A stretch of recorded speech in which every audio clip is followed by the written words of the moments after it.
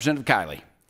Thank you, Mr. Chair. Mrs. Barkey, you are an elected school board member in a county of several million people in Southern California, and I'm glad that you're here because, you know, the border crisis that we are seeing in this country is particularly pronounced in California, where the state has taken the failed border policies of this administration and made things a lot worse with policies like a statewide sanctuary state policy and becoming the first state in the country to offer free health care to everyone who's in the state illegally. And the consequences of this have been predictable, where now the San Diego sector has the most illegal crossings of any sector in the country for the first time since the 1990s.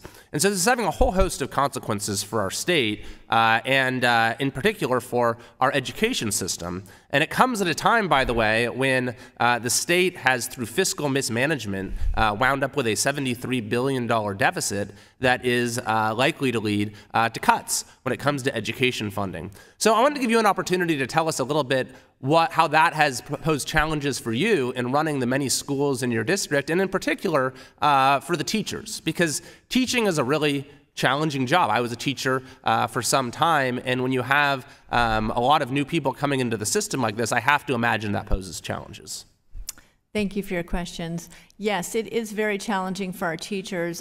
You know, our teachers have what we call teachers unions, but we know those unions aren't really protecting our best teachers. We love our teachers. We have a lot of compassion for our teachers. We have some of the best teachers in the country. But the unions, unfortunately, are not protecting the teachers or the children. We saw that during the pandemic. And it is very challenging for our teachers to deal with everything that is going on in our schools. The lack of school choice, you know, is a big problem for us as well.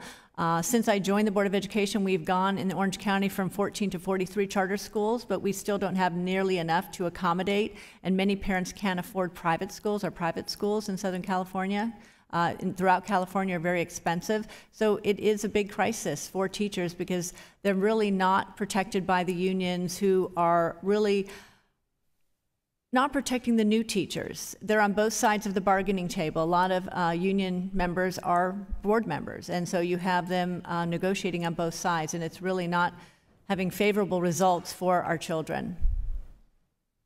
It is so important that we support our teachers. Matter of fact, last week I recognized on the floor of the House a number of outstanding teachers in my district, and so I really appreciate that perspective.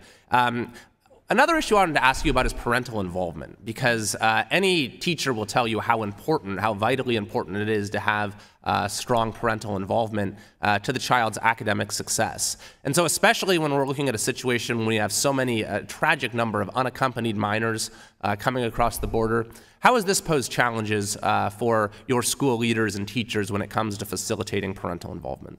It's very challenging. We do know that parental involvement really, really helps with academic achievement, academic excellence. And when you have unaccompanied minors that may not have parents that are comfortable coming to the school for one reason or another, in many cases, the unaccompanied minors, their parents may not speak the language. They also may have fears of immigration status with a lot of our illegal immigrants, and so the parents don't want to get involved because it's scary to them to come to an open house or back to school night. And with a language barrier, it's difficult for them to help with homework.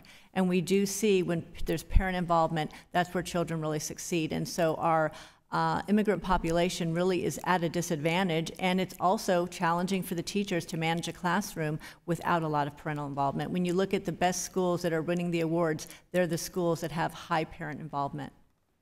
Thank you very much for your leadership. I yield the remainder of my time to the chair.